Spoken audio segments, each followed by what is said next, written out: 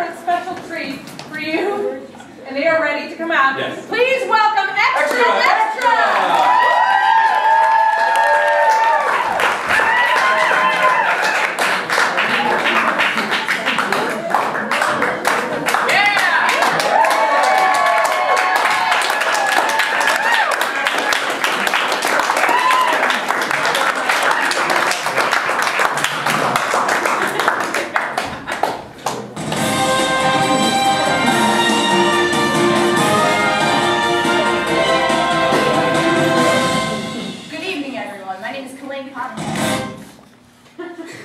Welcome to tonight's broadcast of Extra Extra, where I poorly report the news and my colleagues make up for it by entertaining you with some of DC's best improv comedy. Our first story tonight takes us to Philadelphia. For weeks, a man from Seattle suburbs found himself getting emails from people he didn't know about a bachelor party and a groom he's never met. In the emails, he repeatedly saw names of Philadelphia landmarks like Reading Terminal Market and Rittenhouse Square.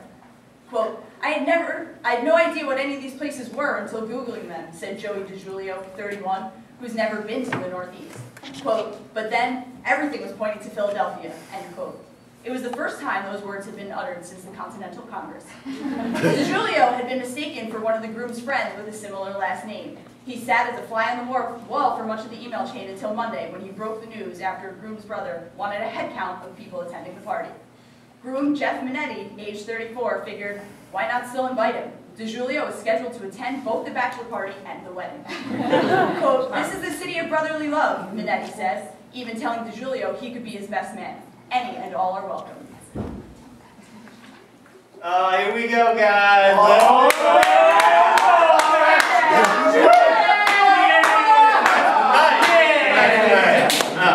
up? Sean, we're so excited for you, man. Like, this is such a big day. Like, huge. What the fuck are you doing here? I don't know. I love that you're here. I love you guys too. Why am I here? This is my brother. Yeah. Look, when I was 12, I broke my arm. This fucking guy spit at me. Yeah. He spit at me. He said, get up, be a man. He's a dick. Bring it up. He was right. Yep. Yeah, you need to get up. And you know what? We're cool. Yeah, that's good. I hope we get there. Hey, I'm glad I got invited to this party, even though I don't really know anyone here. Yeah. No, it's cool, man. Yeah. That means a lot. Yeah. Happy to have you. It must be kind of lonely in San Francisco.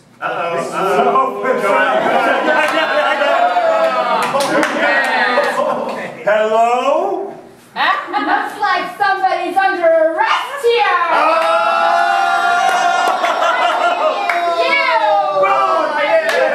Bad boy! In a way, yes. Well, Officer Clark really doesn't like bad boys. Uh-oh.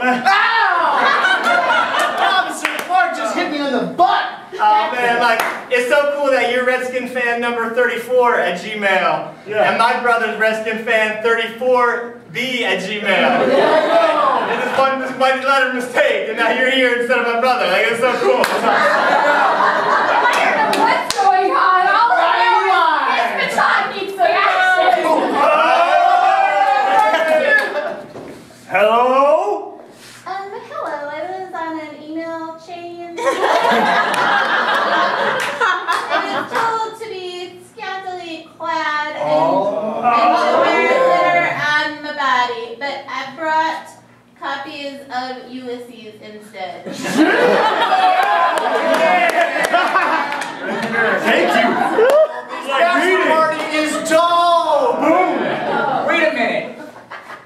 I know what happened. I emailed Odysseus 99, not Opusius 99. That would be my second cousin. Oh, She's a slut.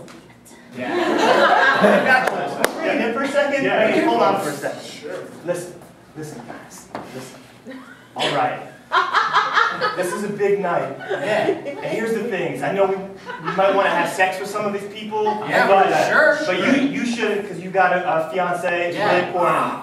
You're married. I'm married. You're married.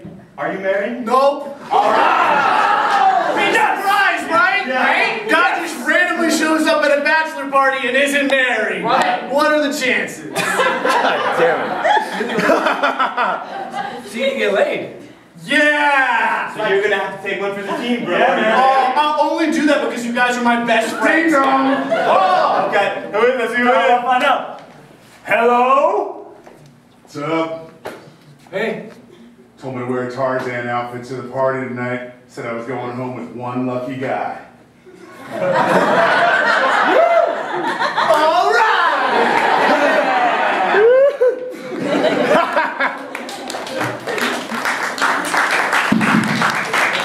And now on to Evesham, New Jersey. After a tense meeting in December, the mayor of Evesham, New Jersey, Randy Brown, had instituted a policy not to take questions from meeting attendees. At the December meeting, 81-year-old resident Kenneth Mills asked a question about tax abatement. Mayor Brown spoke over the question. Quote, "You're acting like a jerk," Mills had said, because the state bird of New Jersey had already been banned. After over 3 months, the policy has been overturned, with the town council answering questions and offering explanations during its meeting on Tuesday. Mills complimented the council Tuesday night again for taking questions. But fear not, fans of draconian rules and measures. Mayor Brown, who's also the kicking coach for the very likable Baltimore Ravens, has said he may run for governor in 2017. All right, Mayor Brown will now be taking questions. Oh, will he? Yes, he will. So if anyone in the audience has a question for Mayor Brown, please raise your hand and then come to the podium. And you can give your question now. Anyone? Sir? Mayor Brown? Yeah. Hi, I'm Joe Filosky, local union. Yeah, I've heard about you, Joe. I hear you got some problems. It's a big deal. You know, we're all on board with you, and I realize someone's dog is peeing in your yard. No, it hurts me. I was hoping that maybe, you know, we pay a lot of dues, and we backed you from campaign to campaign. Sorry. Sorry. We backed you before. We were hoping that maybe you could kick some money our way. Sorry, I just got steam fitters. My aide's just talking in my ear. I got a message to go fuck yourself. Thanks. Thank you for your question. Thank you. I have a question. I have a question. Yeah, go ahead. Why?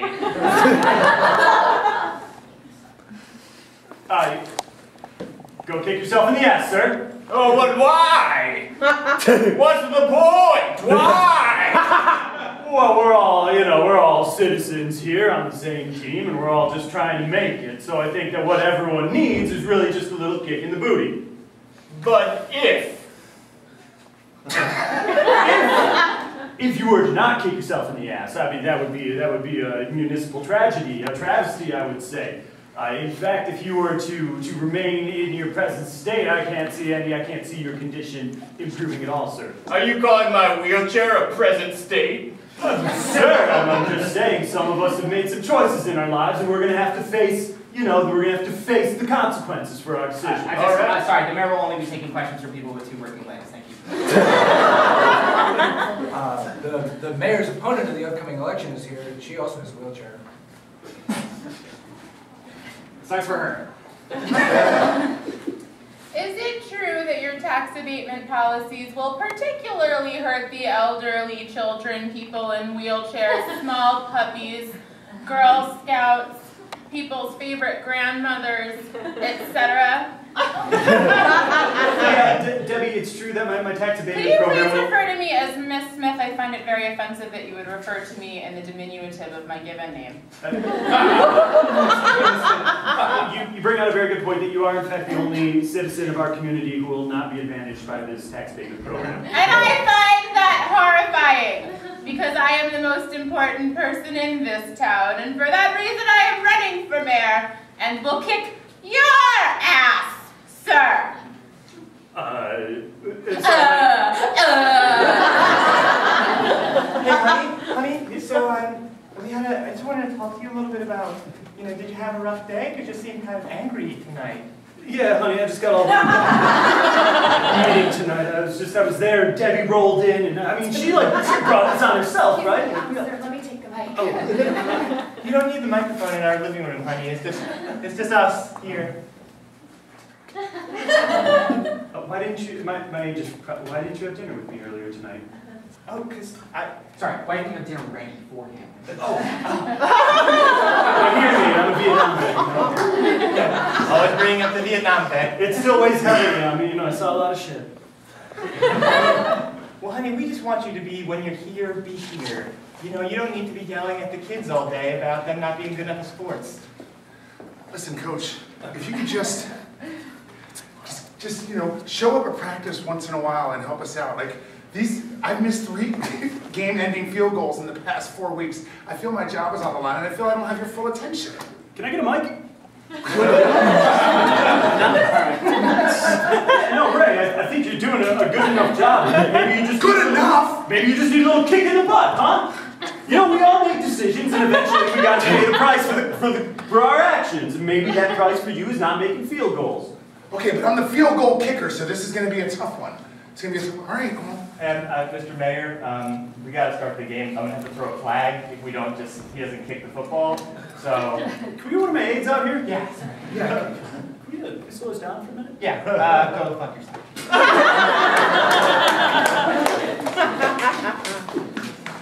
And more news with the Ravens. John Urschel, an offensive lineman for the Baltimore Ravens, recently co-authored a paper in the Journal of Computational Mathematics.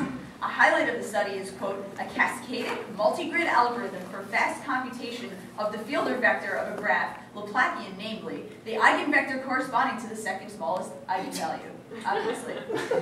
Urschel, who was drafted in 2014, had a 4.0 grade point average at Penn State University and has been published several times in mathematical journals. He is also an accomplished chess player and the only 300-pound mathematician to ever get laid. With an accomplished career in the glamorous field of mathematics, why has Urschel chosen the NFL as his primary career? He says, quote, there's a rush you get when you go on the field, lay everything on the line, and physically dominate the player across from you. This is a feeling I'm addicted to, end quote. Urschel said he was jealous of Chris Borland, the San Francisco 49ers linebacker, who retired from football this month at the age of 24 because he was worried about head trauma. Yo, Urschel, me and the rest of the team, we just think it's real impressive what you do with your paper. If you just tell me a little bit about it. Yep. It's just it's so cool what you do.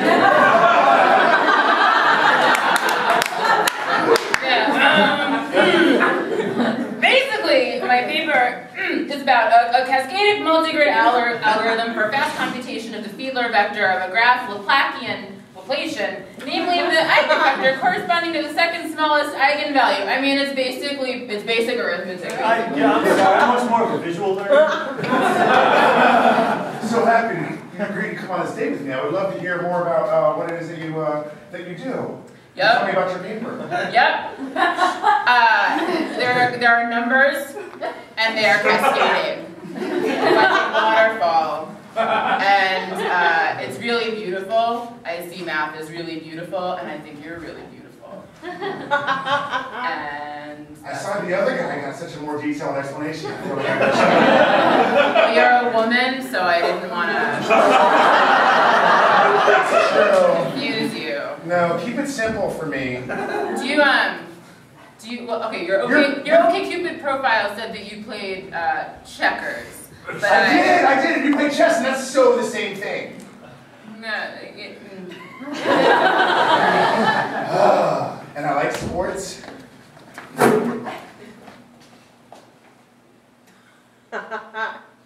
a Tinder match. You? I guess so. I'm the CFO of a Fortune 100 company. I have 422 men, 33 females, and I fight every day to make sure that they are all taken care of. Do you get a rush when you bump into them in the hallway?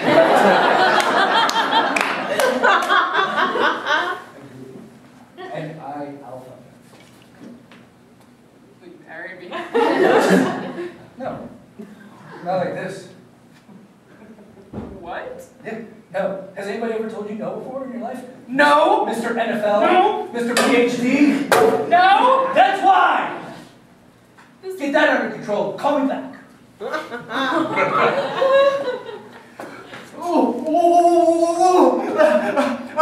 Stop putting my head in the toilet. Listen. Your GLs are not in line. I'm just saying that we can balance the budget a little bit better. I feel like we're spending too much money on the food services. Are you guys done? Because there's only one stall available. I really gotta go. Number 2. I'm not hearing no. Yes. No. Hey, Jim, how's it going? How's it good? It's great. I loved it. This is an emergency. Well.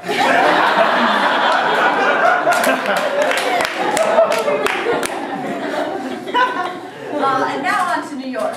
David Copperfield.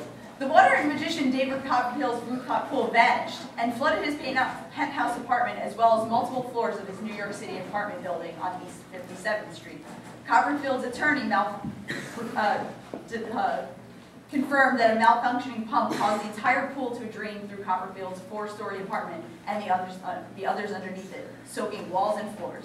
Copperfield was performing in Las Vegas at the time. Fortunately, the water spared Copperfield's collection of vintage machines from Coney Island. When asked how he could manage to be such a dick from thousands of miles away, Copperfield replied, "The true magician never reveals his secrets." David, look. When you get into the courtroom, don't tell them you did it from far away. Okay? Just pretend that you had nothing to do with it. But this was the greatest trick of my life. How can I hide this? I was thousands of miles away and I'm soaked everything.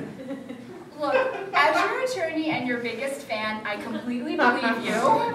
I completely believe that you're capable of doing that. But if you go into the courtroom and say that, you know, they're gonna find you liable for all that property. It's New York City, man. It was an expensive property, I know, but it was such an elegant trick, you know. All right, well, in this room, everything that's said in this room is confidential, so why don't you tell me how you did it? Oh, wouldn't you like to know? People of the jury, does this man here on trial look like he could really do a trick? To get this on my client here. I'm telling you I did it! Sure he did. So if we think that this man is capable of flooding a 4-story apartment from thousands of miles away, why don't you prove it right now? I'm not some clown just here to make you laugh, you know. I don't just do it on command. Order! Sorry, Your Honor. Do a magic trick. Tell a joke!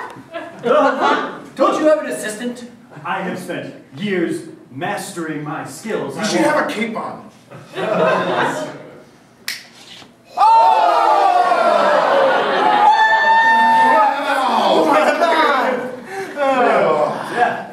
All right. So I'm telling you, I flooded that apartment. Your Honor, it's a bit unconventional, but could we go check out the apartment? Let's do it. I bet he couldn't transform us to be there. Oh, teleport us! The court demands it!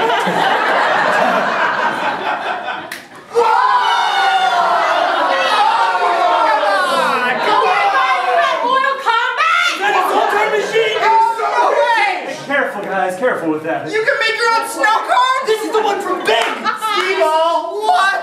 A popcorn maker? Everything is so wet!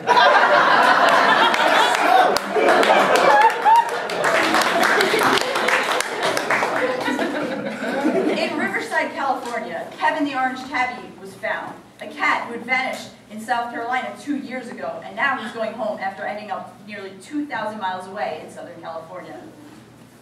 This is Kevin, by the way. John Welsh of Riverside County Animal Services said Kevin the cat turned up inside a U-Haul trailer a woman had driven across the country. The dehydrated cat was taken to a shelter. His Myco trip helped track down his owner, Cheryl Walls, who joked that Kevin has seen more of the country than she has. She says somebody must have cared for Kevin, but who and how Kevin got into the trailer are still mysteries.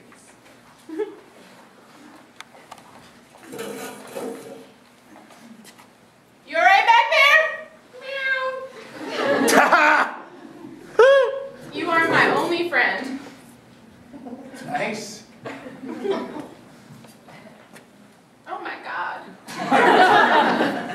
I wanted to wait till we got to the middle of the country to tell you.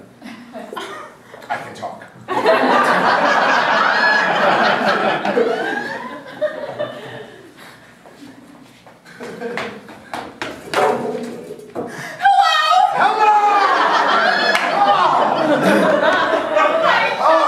You know how frustrating that's been.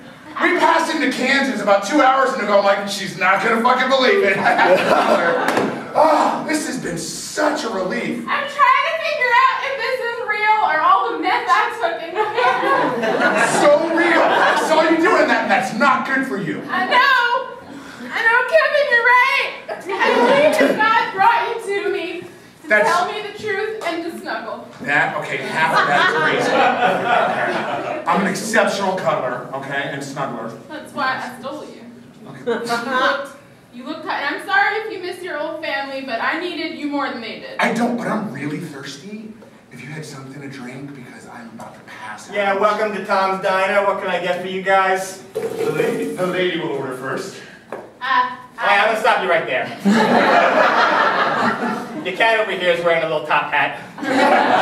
Clearly not a human, yet talking. It's amazing. It is amazing. And he will have a tuna fish sandwich. Spot on. What do you have? I will have some meth. All right, one Kansas special. Be right back. Talk about this. I know. You need to start taking care of yourself. Okay? I'm a fucking cat. It's just when my gerbil died, things went all topsy-turvy. You told me this in Mississippi. I know! He was my best friend and also a little bit of my life coach, too. And just when he died, everything went to shit. I started breaking into pet stores and just hugging all of them to death. Listen, when I saw you curled up fetal outside that Shakey's in Portland, Yeah. okay, I nestled up to you. I sensed that there was a warm person in there. I'm sorry, I couldn't help but overhearing that you were a talking cat, and I just haven't admitted this to anybody, but I'm actually a million ants as a colony. Derek, who are you talking to? You were giving me life advice. Honey, I will be right there. Okay. I just need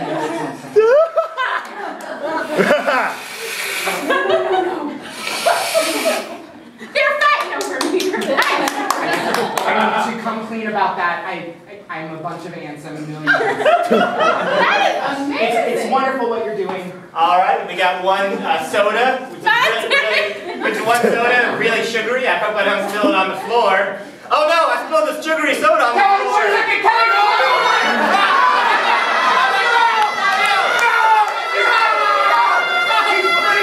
You dropped your top hat! Have some dignity if you're gonna do that. I didn't want you to see me like this. I can't unsee it! I'm not the girl of your dreams. I'm a million ants. 999,999. You son of a bitch. You were the melon? Melon? Okay, it was right here, obviously.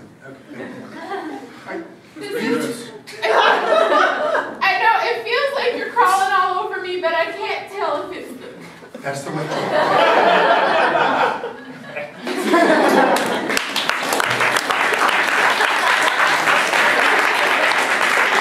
In Carson City, Nevada, Senator Dick Segerblom has introduced a bill that would allow pets to use pot. SB 372 calls on state officials to issue medical marijuana cards for animals if the animal's owner is a Nevada resident and a veterinarian certifies that the animal has an illness that might be alleviated by marijuana. Segerblom says the provision is part of a larger bill that cleans up the state's medical marijuana statute. All right, Kevin, if you want to just step into my office. Kevin, you want to just you can come right in? Yeah, it's not a big deal. Sorry. Yeah, it's not a problem. You don't have to hide yourself here. We're fully cool with cats doing pot here. Really cool. Yeah. Totally cool. Appreciate it. So what's wrong? Yeah, what's your ailment? I'm having sleepless nights. can't really get through the night without sleep. You know, if you could just write that out for me, that'd be great. We see that a lot with cats. You know? Yeah, it's crazy. My owner's a freaking mess. Yeah. So, anything you can do. Kenny! Yeah, if you can just write that out for me. I Yeah. appreciate it. I mean, it's good that we don't have to go underground and get this sort of thing. Kevin. Kevin. Yes.